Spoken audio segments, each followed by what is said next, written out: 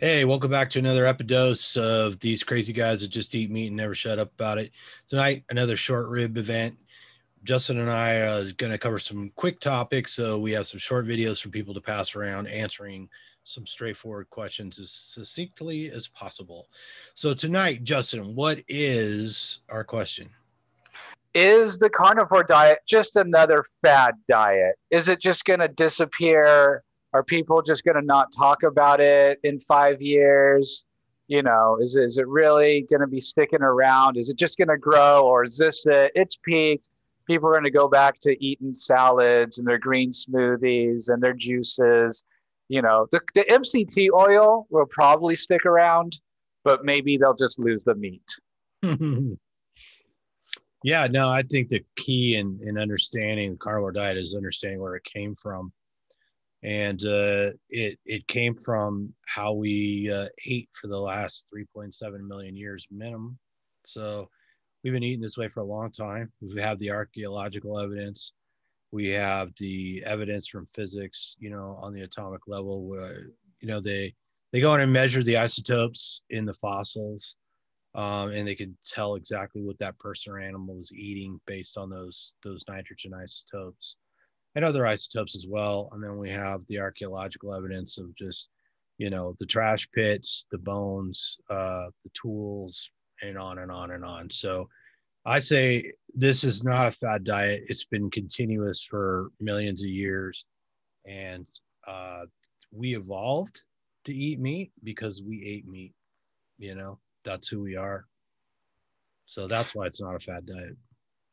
And they've done brain scans where you can actually scan a brain scan people that are vegan and vegetarian that abstain from meat, or that will be like, oh, I don't like meat, I don't like the taste of meat, or it's because for the animals that I don't eat meat. And you can actually show them images of meat while they're under MRI or brain scan, and the same area of the brain will light up in response and become active to seeing the meat. It's that ingrained, as the same as a person that's an omnivore or eats meat regularly or that enjoys meat.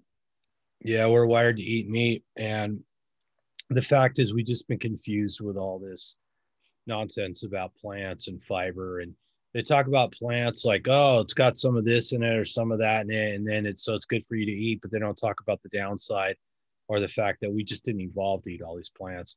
In fact, we've been breeding all these plants to make them edible, because most plants in nature are completely inedible to humans. They're just outright toxic. So just go to your grocery store, go to the produce section, pick any fruit or vegetable, look up the history of it, and realize we didn't evolve to eat that stuff. So I think that's why people find such great health benefits from eating meat and getting rid of all that. So, anyways, you got anything else to stamp that with there, Justin? No, I think that covers it. All right. Well, I want to thank everybody for watching. I hope you enjoyed these nice short ribs. And please subscribe to the channel because it really helps. Leave us comments. Let us know what questions you'd like us to answer. Maybe you're a carnivore and you get a question all the time, and you wish you had some short, succinct video that you could send out to people so they could get a quick explanation. So let us know what you'd like to see. And thanks, Janice and Raymond, for nudging us to get this done. Janice done a good job of setting the bar really high.